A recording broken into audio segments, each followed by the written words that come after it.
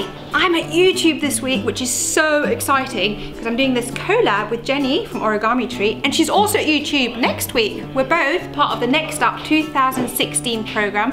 Very exciting, and we're both going to show you how to make different unicorn bookmarks. Anyway, let's get started. So today we are going to make these really sweet Unicorn Corner bookmarks. As you know, the book goes in like this. I'll show you actually. Get a book. Oh, it happens to be my art book, obviously. And we put the little corner bookmark here. And you have the little horse's head and the unicorn head poking out. So they're really cute to make. Remember, we have Jenny from Origami Tree over here, and she'll be showing us later, I'll be linking it at the end of the video, how to make an origami unicorn bookmark. This one is kind of starts off as origami. It's a great introduction to origami, but obviously because we're doing some cutting and sticking, it's not quite just origami. So what you will need is a sheet of A4 paper. You can make two unicorns out of one sheet, and you fold it in half. Let me put these to the side. You fold it in half, so you can still see them there, like so. And then you cut it in half, and each sheet will be one unicorn. Basically, I'm currently creating a square sheet of paper. If you've got a square sheet of paper already, say from an origami kit, that's great. If you don't, this is how you get your square sheet of paper. Now, you then take, I haven't cut it very neatly, but it's okay. You take this corner and bring it up, like so.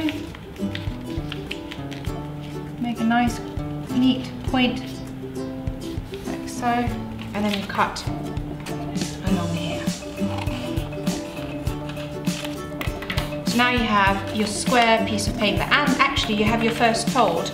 Because if you've got a normal piece of paper, you now have to bring this corner up to create this fold, okay? So this is the first fold.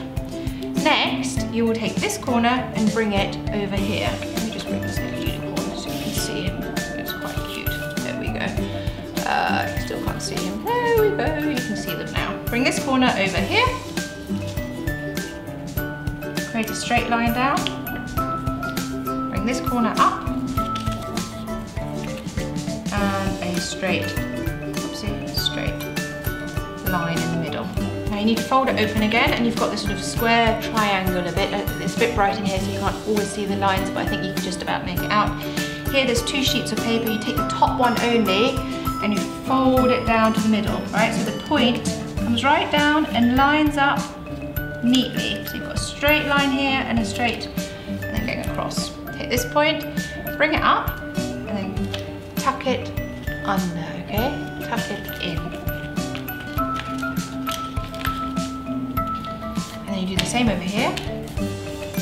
Bring it up, and you tuck it in.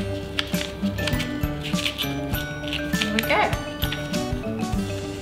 Now this is your basic bookmark shape. So you're right. So at this point, you have already got a bookmark. It's just not decorated. So now we want to decorate it to turn it into these little unicorns.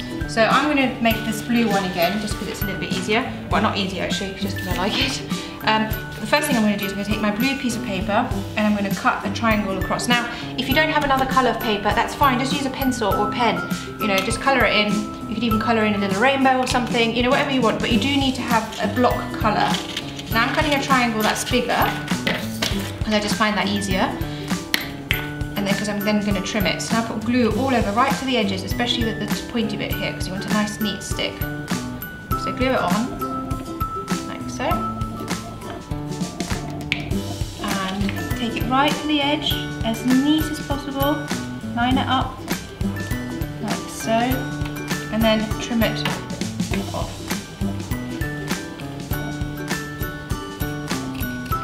Now you've got the beginnings of your horse shape, okay? So you've got a little horse facing that way. If you want the horse to face the other way, you put the blue bit down here. So my horse is going to be facing that way.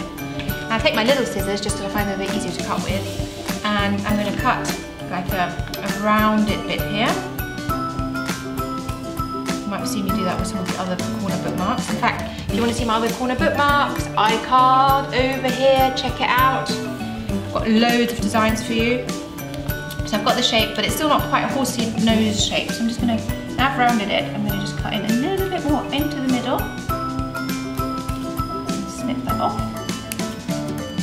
So. This is why it's not actually origami, because I'm sticking and I'm cutting, but the basic shape is. And now I want to even this out just so it doesn't look silly. I'm just going to cut that straight down. Okay, so now you have that basic face. Now I want to do the same with the ear. I'm going to just cut a little bit in, like so. It's actually like a little triangle that you're snipping out. And then, because the head of the horse doesn't go all the way up to its ear, but about here, I'm going to cut that little bit off here, just to kind of shape it. And then if you want, you can round the ear a bit, but you don't really have to. And there you have your basic horse shape. So if you wanted to make a horse bookmark, you're actually more or less finished. You just need to decorate it now. But we're going to make a unicorn, so obviously there's a tiny bit more decorating to do. So the next thing I'm going to do, take a pen. This is just a black biro. Do a little eye, like so, and a little nostril, like so. Then I'm going to take my pink. You don't have to use pink. I'm just doing it because I like it. I'm going to put a little bit in my ear, little cheek. Again, you don't have to add a cheek. And then I've got a gold pen here. If you don't have a gold pen, you can, for example, with this one, add some rainbow hair, or you can just black mane, or cut out some gold and make a gold mane. So really work with what you've got. I do have a gold pen, so I'm using this because I like it, but of course you don't have to. And because unicorns are special, I'm doing like these S's with a little twirl in them. So lots of little S's, or medium-sized S's, different sizes, so smaller one, bigger one, S's, okay, like so. And there you have your basic, really super cute horse. Now I'm going to also put some little stars here. Again, you don't have to, but you can. You can put stickers on, you can leave it plain, you could cut out little white clouds, you know, if your unicorn's flying in the air.